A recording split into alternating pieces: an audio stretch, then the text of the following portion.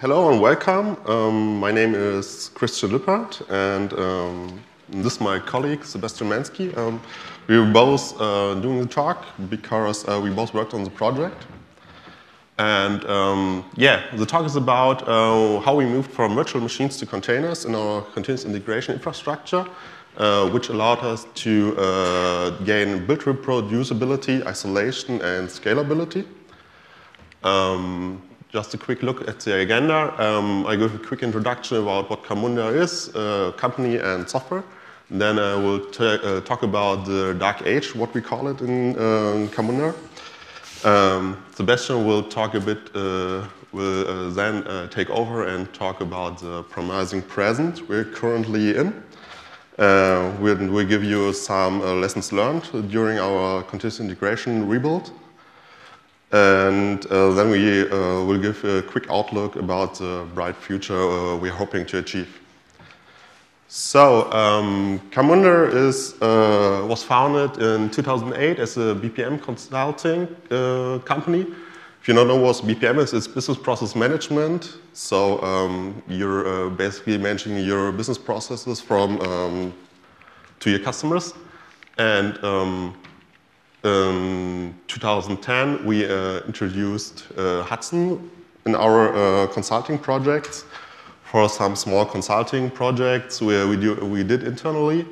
2011, we adapted Jenkins, and 2012, we decided to become a BPM software vendor. So it was a strategic decision, and then it became aware that Jenkins was a really critical, mission-critical system for our company, and it was then treated as such. In 2014, we founded Camunda Inc. in San Francisco for the North American continent. We currently have around 30 full-time employees. We do not have any external funding, so we do not have any money to burn. So we have to really make use of our resources. And our average turnover growth per year is now around 50%. That's just a quick show. What is this? This is a BPMN process. BPMN is a standard from the OMG. It's business process model and annotation. And basically this, you can model this one and execute it with our platform. Sometimes you can, it looks like a Jenkins workflow when you would visualize it. Camunda BPM is an open source platform for workflow and business process automation, I said that. And we tightly integrate with 7 application servers, 11 different versions. 6 databases, around 17 different versions, and we currently have 1 development branch and 4 maintained versions. So we have to test every Camunda BPM version against 187 combinations of database and app server. And we also check all the JDKs, so that's another I have JDKs, 11 JDKs, and this makes around 400 jobs per version we have to manage. And biannually, we release a new Camunda BPM version, which puts another 400 jobs into our CI pipeline. And for our customers, we buy support from us.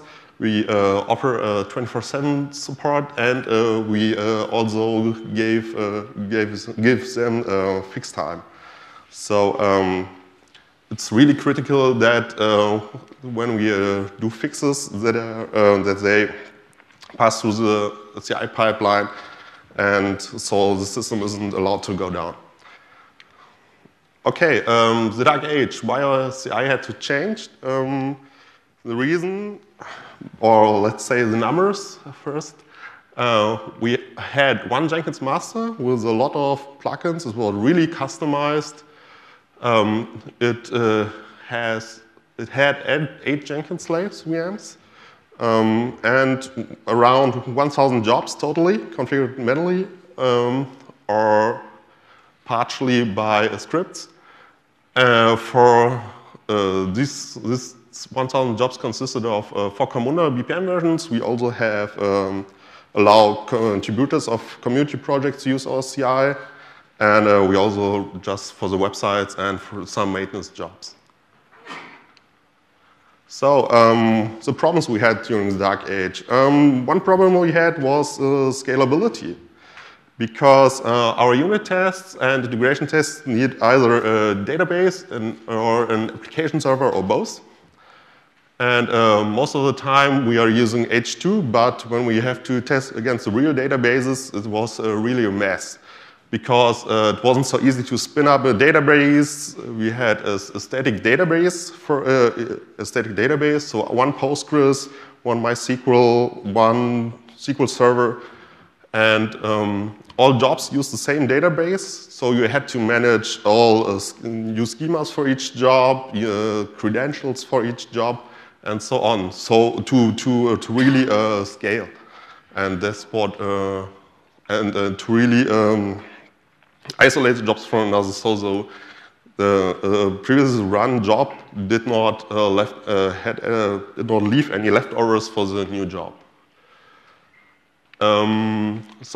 And every half a year, a new version was introduced, and they used the same database, so it was really a mess. We had no scalability because, like I said, one Jenkins, it had 4 executors.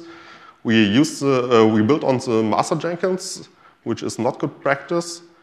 We had 8 static heterogeneous slave VMs.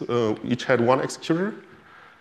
And the jobs were tied to slaves labels. I think most of you are doing that. And this was not so scalable for us, like we thought in the beginning.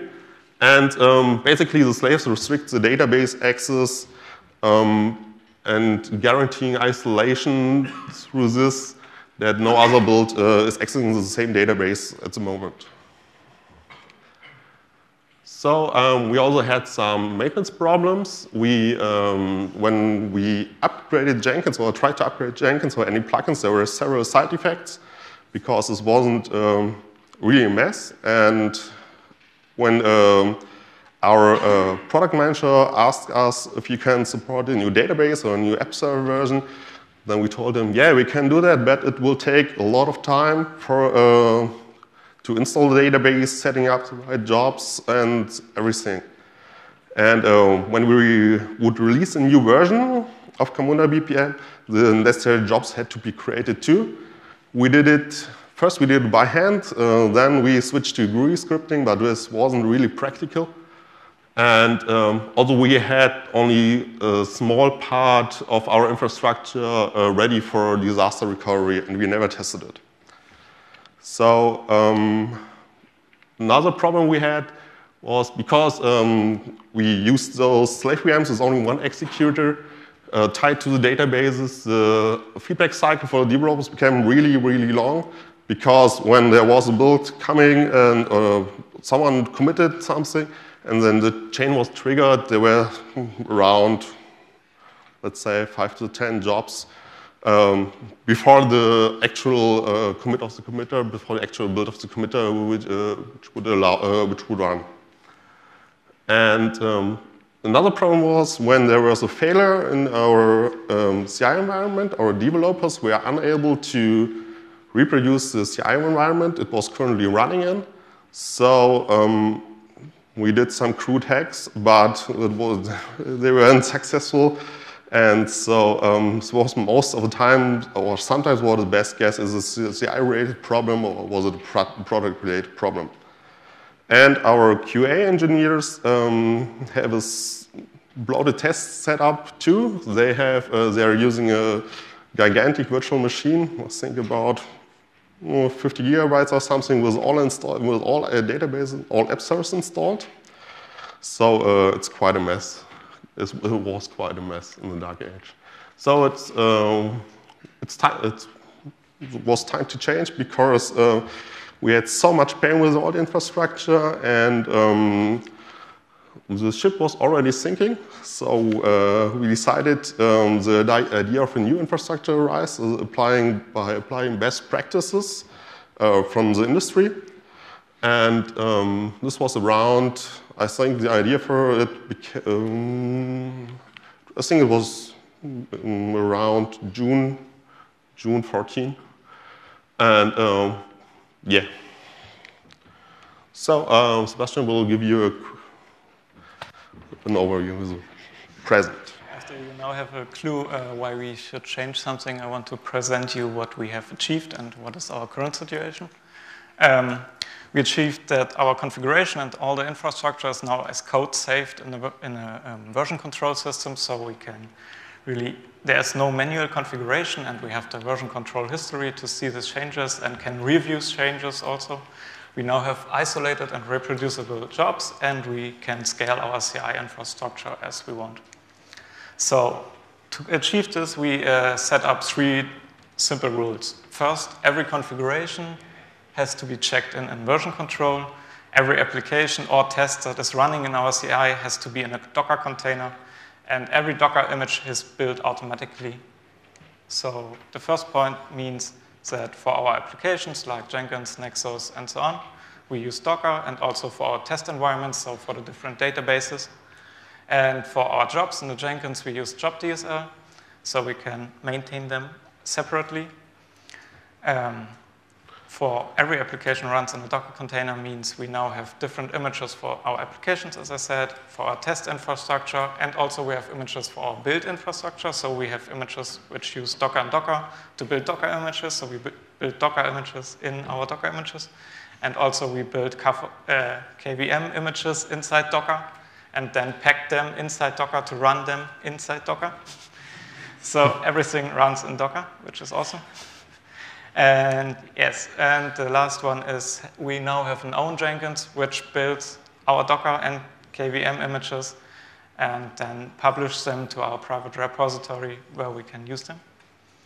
And to run them, we use our current flows, like you check in the Camunda CI repository, which are on our infrastructure repositories.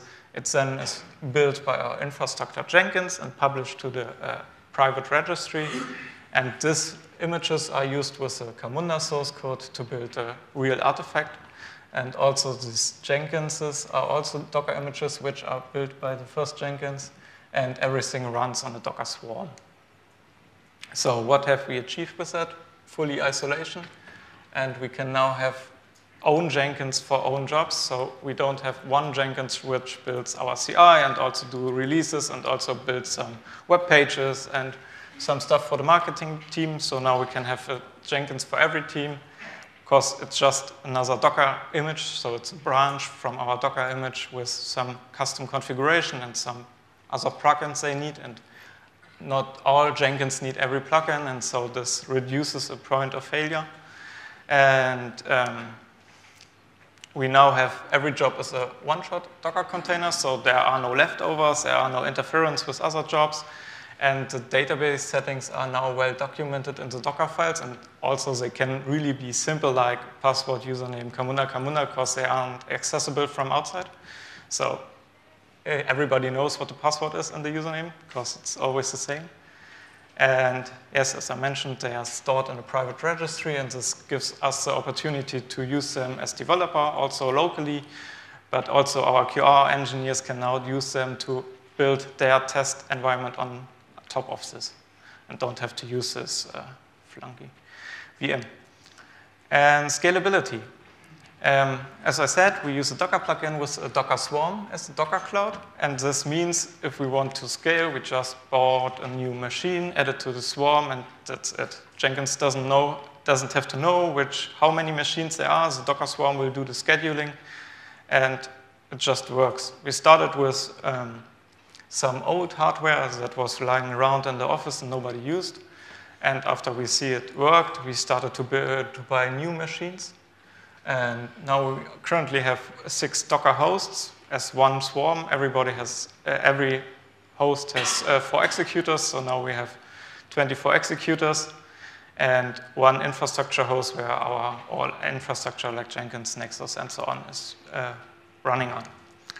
And yeah, that's a little bit old photo. There was just 3 build slaves, but you can see we also used an old MacBook for this time. as a build slave. And this is our infrastructure host, and these 3 boxes are our build slaves. Last week we added 2 more. And yeah, these are really cheap commodity hardware, 4 core PCs with 16 gigabyte of RAM and solid state disk, and they're really fast, and it improved also the job execution for us. So what are the advantages of this new thing? First of all, it's really easy now to add new test environments on new databases. Just if you want a new MySQL version, just go to the MySQL Docker image repository, make a branch for the new version, change the file to install and some configuration if needed, and then the build will automatically, our Jenkins will automatically build this image, push it to a registry, and then our Jenkins can use it to build new jobs. And to get these jobs for the new database, we just have to go to the job DSL repository and add a string to a constant where all our databases are. And then the jobs will automatically generate it for the new database. This is also true for a new Camunda release. We just fork our job DSL, not fork, branch our fork DSL job DSL repository, and now we have the jobs for 7.3, for example, and 7.4, and it's no problem. And we can now fully parallelize our job execution. This means we can have 12 jobs of SQL Server in parallel. It's no problem because they are running somewhere, and Docker Swarm is taking the work. Yeah, and we now have testable infrastructure, which is also very important because now every developer can set up a new Jenkins on his own laptop and test if the new plugin is already working, or if the new plugin is broken, or is this plugin the right one? And so something we couldn't have done beforehand. And now also we have a minimized administration overhead, which means we don't have to talk to our admins to add a new database or to add a new slave. Just our admin buys a new machine, he sets up Ubuntu and installs the latest Docker, and that's it. Yeah, we both worked 3 months on that. We started in January and finished end of March. We now have a fully scalable, isolated, and reproducible CI infrastructure. We have really faster feedback for the developers, and the developers also started to use these Docker containers to locally test them against specific database versions and so on. And our product owners, of course, also very happy. Yeah. So, okay, some lessons learned during our voyage, during our rebuild. So, yeah, regarding the architecture of our CI infrastructure, we tried many things, and but in the end, it was just you have to automate as much as you can. This includes the Jenkins configuration, the plugins you are using in Jenkins, the jobs, job configuration using the job DSL, and for sure the environment creation using Docker. So this was really a key for us, and this really speeded up our development and our for our developers. And yeah, and you should try before you implement your infrastructure. You should try to how good you can scale. So we took our prototype of our infrastructure on EC2 and tried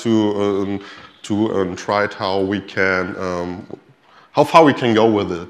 And this was really awesome, and it was really quick. I think we set up our development environment in EC2 from nothing to full in around 50 minutes. Was just pushing one Docker image and starting it, and then executing one script. And then we tested what kind of machines we need for our builds. The outcome was we needed for each build, we need around 4 gig of RAM and 1 CPU. And the bottleneck was the I/O stats. So we switched to SSDs. And yeah, basically this allowed us. This also allowed us to support the business agility of our company, because when now our product owner comes to us and says, "Yeah, can we use the database, or do we support this version?" And we can say, "Yeah, sure. Give me 10, 15 minutes, and I can give you back the results." Yeah, second lesson learned, it was testing. We didn't test anything at all first. And then after we created the Jenkins Docker image and configured installed the plugins, we did we made a small error or a false assumption. We always installed the latest plugins. That wasn't so good, because it usually broke the build somehow of the Docker image. And also one particular moment I remember is when we upgraded the release plugin in Jenkins by just a patch level or so. And then everything was fine, it was working, and but we rely on the release button. And when there was a time there should be made a release, the release button was gone. So it wasn't, yeah. So we quickly wrote back the change and installed the latest, spin up the latest Jenkins, which was working. And yeah, you should also test the job generation when you're using the job DSL, because sometimes there can be the case there's some misconfiguration, or you're making a change in the job DSL and the outcome doesn't reflect what you wanted. And I think we had it. I think we had it that I made a change, and suddenly all branches of the latest version, all jobs of the latest version weren't working on the false branch. We're working on the false branch, and yes, you should also test your Docker images. We use some server spec from Ruby, or you can also use bots. So you can you should make sure that your Docker image you created, when you spin them up, that they when you spin them up, that they really offer the services for your what you expect from them. And yeah, like I said, we tested the scalability. I think when you implement some solution and you really want to scale, you have to test it. And we also test the disaster recovery, because it was critical when the customer is calling and some colleague is woke up by the call at night at 3 a.m. and then the Jenkins is gone and he can't push out the fix for the customer. It's really hard, really a concern for us now. Yeah, lessons learned. Job DSL, you should unit test the job generation. I think the creator of the job DSL plugin said it yesterday. We also write some job generator classes to abstract the most common build logic of our jobs out of the box. So when the developers are adding new jobs, these settings are already in there, and they only have to add some more. There's also the possibility to override it, but most of the time it's working like it should. We do this for we have the job generator for 3 styles, Maven job, release job generator, and so on.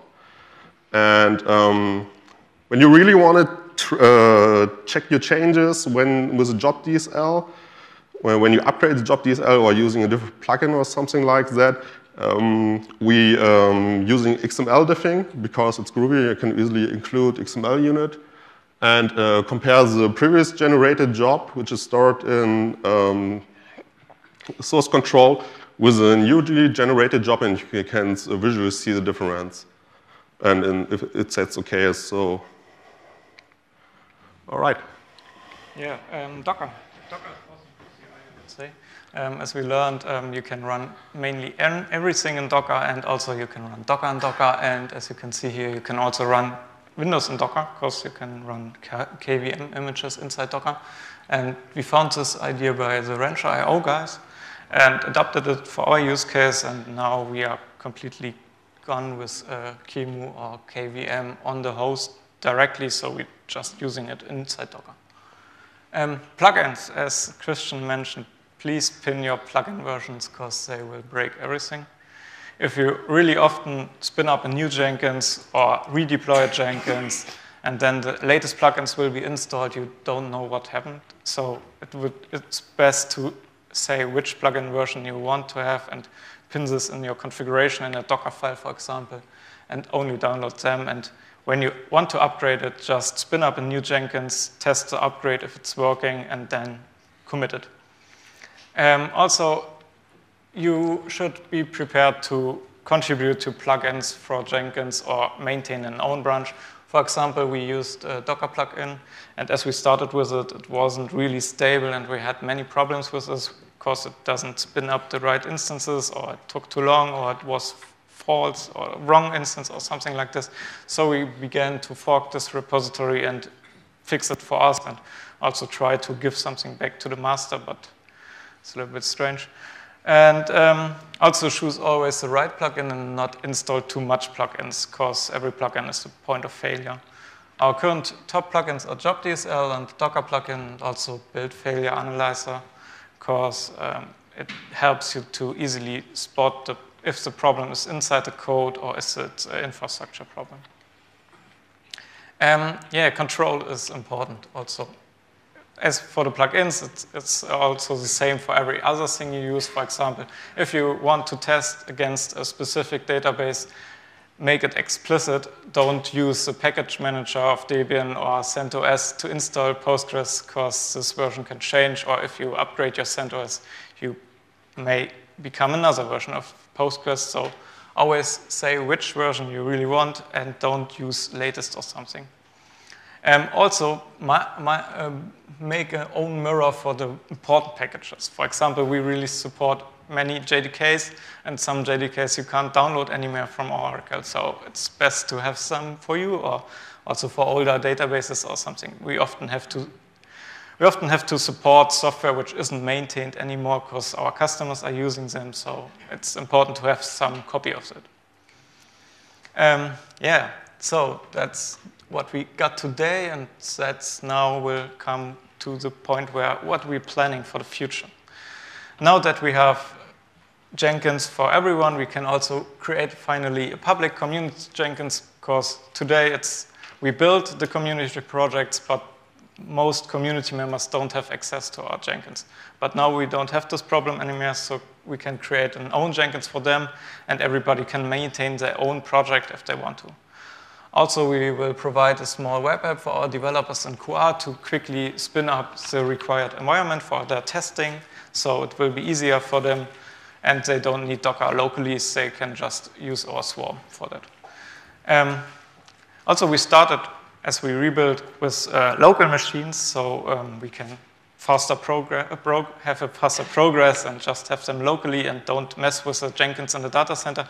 We now want to go back to the data center. And this is also possible with Swarm, as Swarm allows you to spin up Docker hosts with specific labels, and then when you want to run a Docker container, you can say it has to be a host with this label, and so you can have one Swarm which has hosts locally and also remote, and then your job decides where to run this. So we started to work on this one. It seems to work. There's again a problem in the Docker plugin, but we are working on it. Yeah, and also we want, currently if the infrastructure Jenkins builds new Docker images, he pushes it to the private registry and then pulls it on all hosts which need this image, but it doesn't redeploy this. And we also want to automate this, so if the Jenkins image is tested and it's fine, it should be redeployed by the Jenkins itself. And Christian started to work on centralized logging and monitoring with Elasticsearch, Logstash, and Kibana. As we now have many different Jenkins, we want to have the logs somehow centralized and want to analyze them.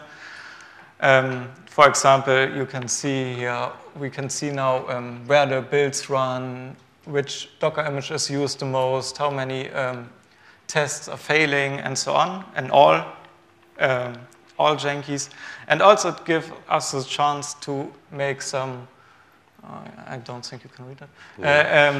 We can now analyze which test cases are often broken, and so can start to work on these unstable test cases, which we weren't able beforehand. That's it. Some resources. There's an own organization on GitHub with some public repositories from us. There's a job.jsl Gradle example, which has some nice ideas, and we used it to start our own job.jsl from this one. And of course, you can test the Camunda BPM platform also as a Docker image if you want to. We are still looking for good people, and if you're interested, come join us and work with us. And yeah, thanks for your attention.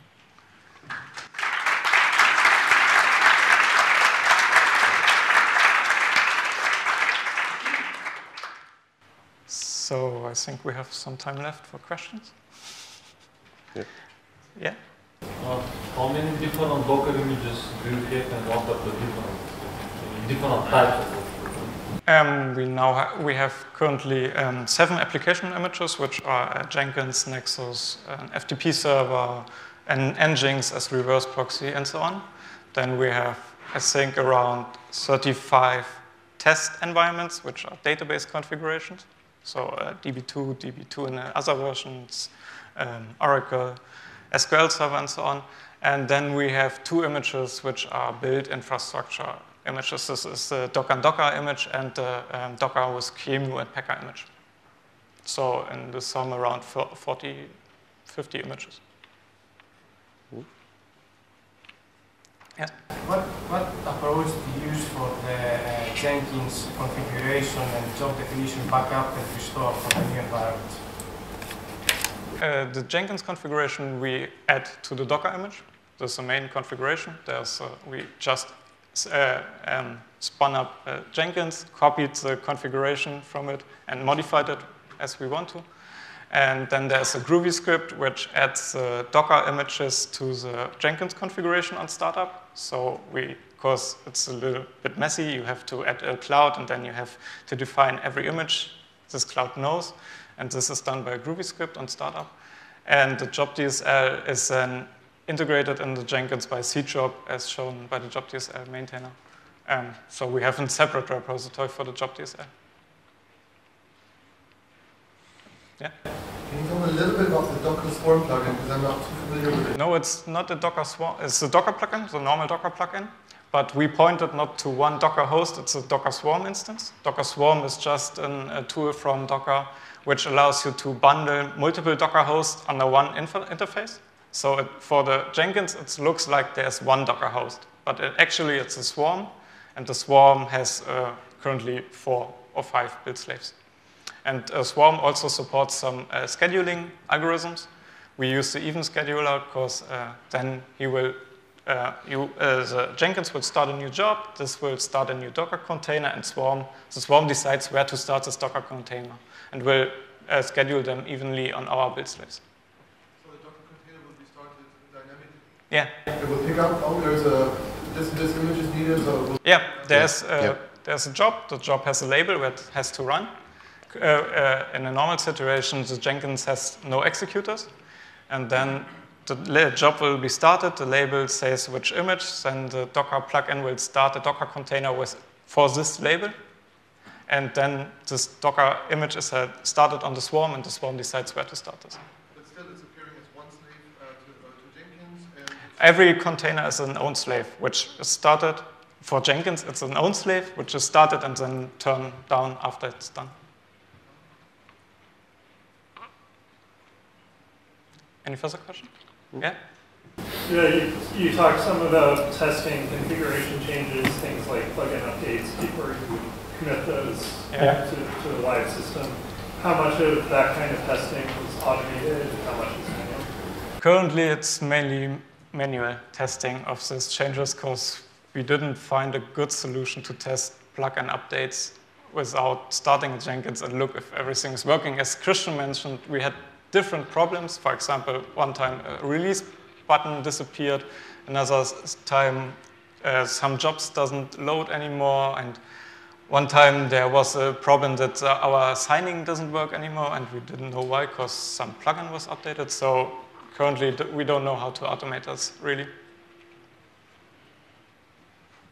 Yeah? Do you put the plugin versions in the Docker file, or do you update it in the Jenkins instance when it's running? Do you export the configuration? No, it's in the Jenkins Docker image. There's a script with, there's a file with all plugins and the version with them. And then there's a script when the Docker image is built that these plugins are downloaded by curl, with curl, and so on. And then we pin all plugins, because if you don't pin the plugins and Jenkins starts, he will install another version of core plugins as you wanted. Yeah? You said you can run Windows inside Docker. Yeah. Can you talk a bit more about how you do this? It's easy. No. You just have a Docker container which has QEMU installed, and then you have to make sure that this Docker container can access the KVM of the host machine, which you do by running as privileged, so it has more chance to get it. And then you just run QEMU with the KVM images, and this booted up a Windows image. And then we do port forwarding from the Windows image to the Docker container, and then we can access it from outside. Because we access all our images over SSH. Yeah, you can have a look at the Wrench.io guys. They first did this stuff, and we just adopted it and modified it for us. He asked how we managed to test the upgrade of the Jenkins if these jobs need these Docker images to run. I think. Yeah. Slaves, Docker slaves, yeah, or the slaves for the jobs. If you, as a Jenkins as a Docker image, you can start it locally. And it has a configuration for the Docker Swarm, which you can access, of course, from your machine locally. So you can run tests from your local machine. You just have the Jenkins master, but the jobs are executed on the Swarm. So you can just start in Jenkins locally for you, and the jobs are run on the Swarm. So it's no difference where the Jenkins is started. So you have a full Jenkins installation on your local machine with all the plugins, and you can test everything manually currently. Yeah, you can also just configure your local Docker host and use that as to spin up when you have the necessary images on your hard disk. Otherwise, you have to pull it first down. Well, maybe this could be done automatically, I think. Further questions? Another question? Okay, I think we're done. Thanks for your attention. Thanks.